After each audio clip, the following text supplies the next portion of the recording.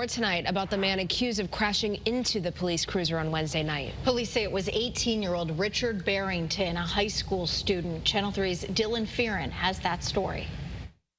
Richard Barrington is in custody tonight. He has not been charged with homicide or assault yet, but the state says those charges should be coming soon. Felipe Malero leaves a card at Officer Bobby Garton's memorial. And we lost a good officer. He was one of the best.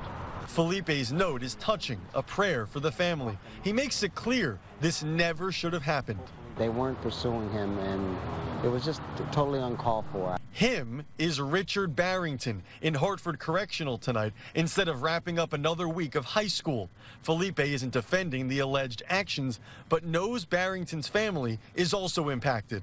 I want to pray for their family, too, because he's a victim as well, because he's going to lose his whole life. I mean, this is not going to impact him well at all. The 18-year-old Barrington just started junior year. We're told he had also been working at Lowe's and lives on Sharon Street in Hartford's North End. Barrington was pulled over Wednesday night by police for making a left turn on red.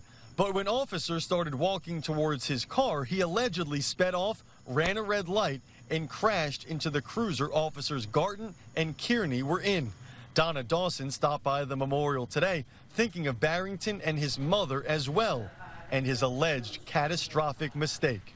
It could have been one of my children. I asked her to dig deep, and to process it, and also to have compassion, for the family and for what they're going through, and for her son, for him to dig deep. Barrington was charged with interfering with an officer and resisting, along with 4 moving violations. Homicide and assault-related charges are expected soon. A judge set bond at $1 million. We lost a good police officer as a result, but this young man is going to lose probably a good portion of his life. The next time we see Barrington, he'll be facing a judge wearing a prison jumpsuit back in court September 28th. In Hartford, I'm Dylan Fearon, Channel 3 Eyewitness News.